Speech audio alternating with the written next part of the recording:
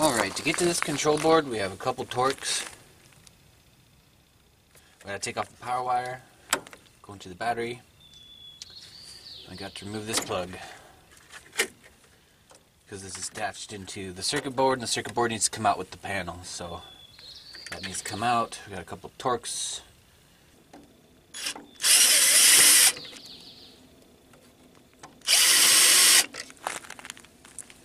Two torques. Alright, so get your battery nut off, or the battery cable nut off, which is a 1/2 inch socket.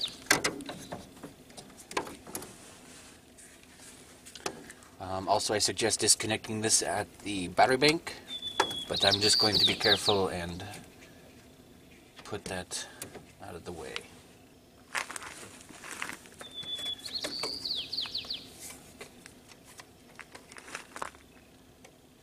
We got two plugs, which just slide right out.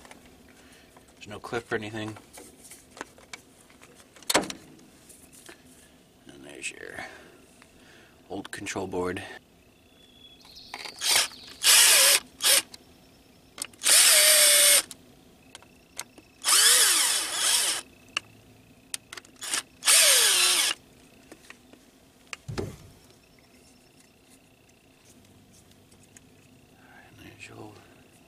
There's the old board. It's been cleaned up in the past when I was inspecting it. Completely covered in dust and soot.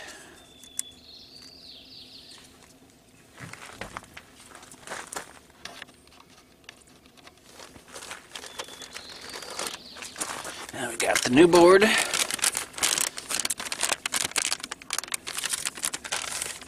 Which is very similar, except for a few things. They've replaced 3 diodes with 3 massive, much bigger diodes. Let's see if we can get a good look at that. You can see those big old diodes up in there. Might be the reason these go out.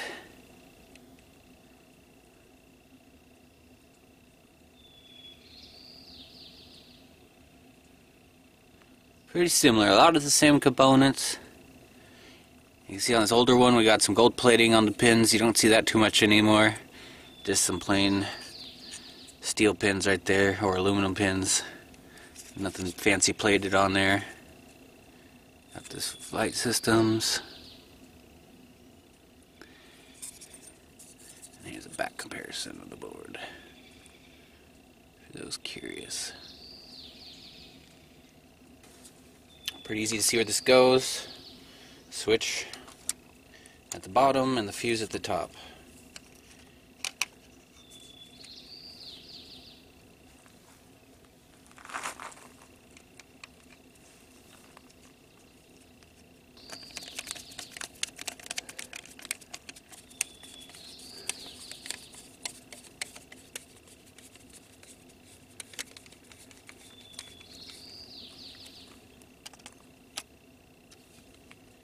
And it does look like this has even been potted or sprayed with some epoxy.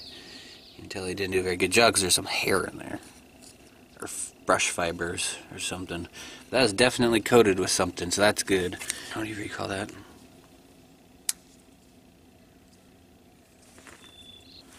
Yeah.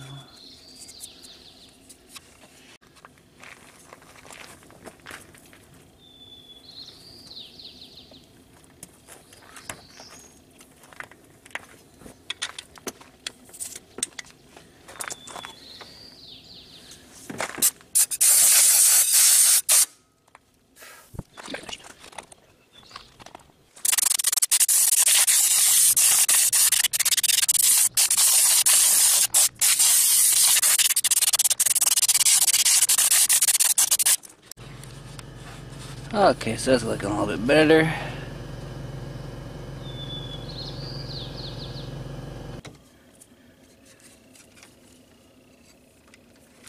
See, a little plug goes on the bottom. A big plug goes on the top. And then there's a couple clippies here. 2 clips on the bottom that need to go in first before you put the top in.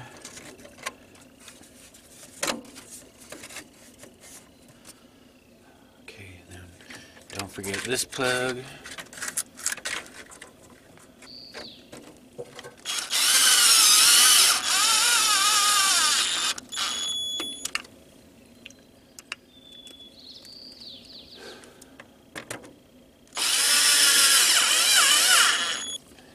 Again, this is hot, or it's connected to the battery, so I'm going to be very careful not to ground this wrench out on anything.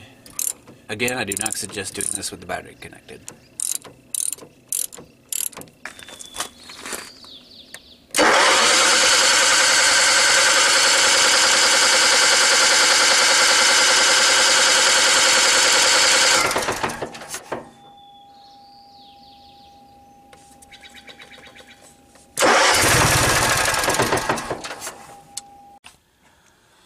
Okay, so the next step's going to be getting out this voltage regulator right here. So it looks like there's just a bolt on this side, and I don't see anything on the other side, so hopefully there's not. There's just a clip in there. So let's get that out. It's a pretty small nut, about 8mm.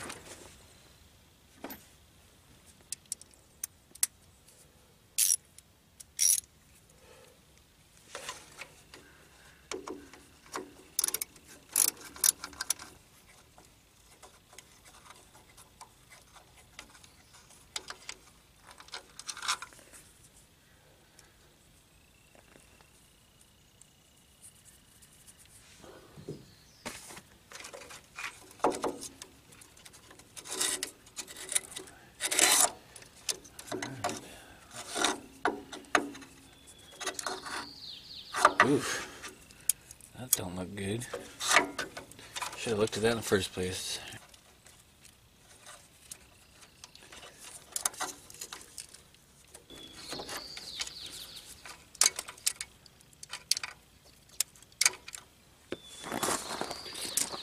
Well, where's that? See, this thing actually looks like a burst.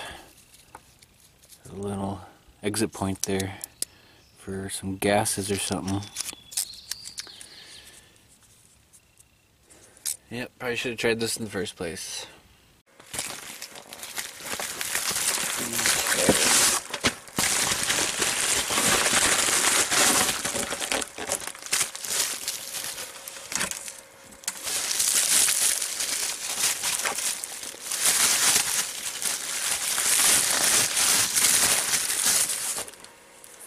Alright, there we go.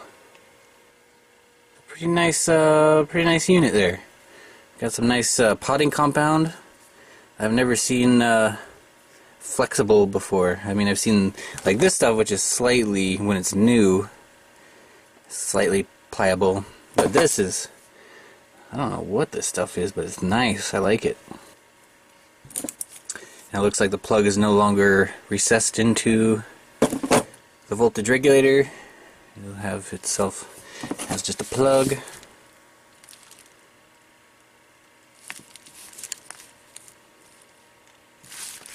With a pigtail. So it looks pretty much the same thing. Let's go put it in. So on the last voltage regulator, we had a capacitor with separate wires running up and in, and apparently on the new one they've just combined it all into the unit, and I suppose renders these useless, so I will just tape those up out of the way.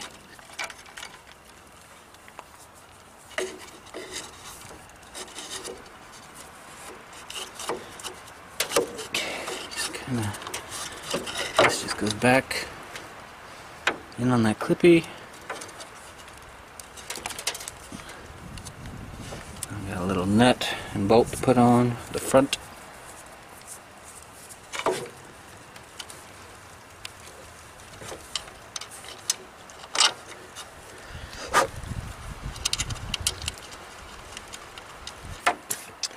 I suppose all we gotta do is just connect the plugs. Looks like it goes like that.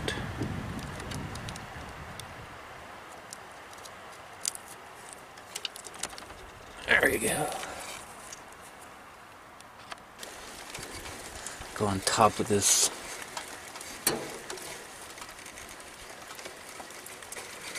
Actually, I think I can just maybe go.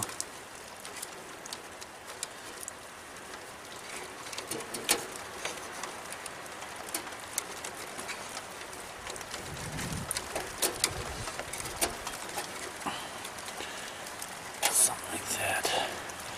We got our 2 plugs for the control board.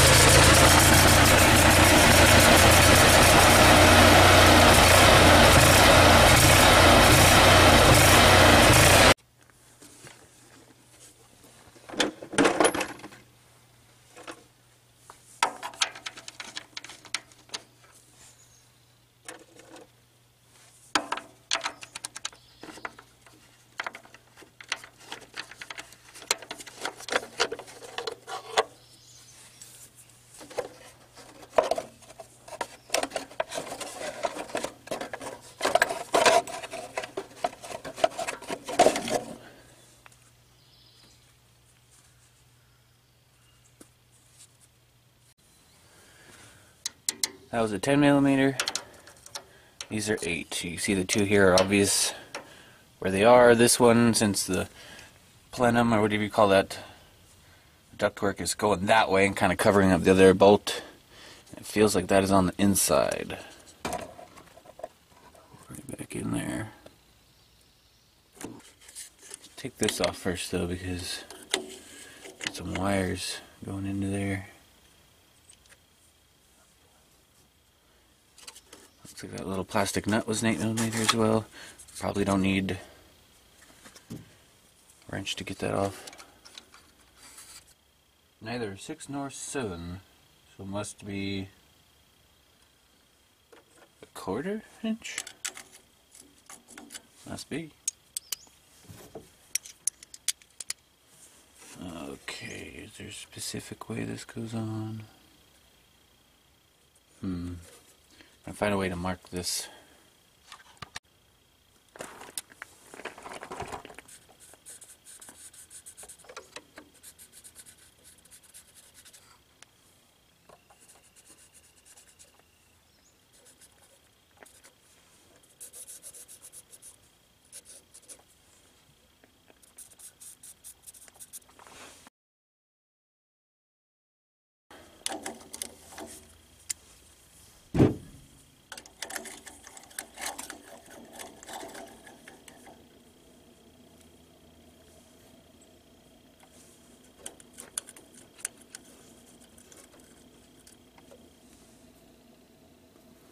Some real bitty little things. I'm gonna go get my magnet tray here in a minute. It's probably a good idea.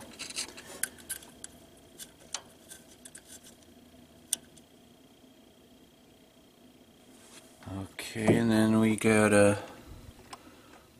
hose clamp. Looks like this will become detached when I unhook the plenum and give it a twist. See, there's kind of a slot, and there's probably a way for that to pop out. Probably if this gets twisted sideways, it'll come out.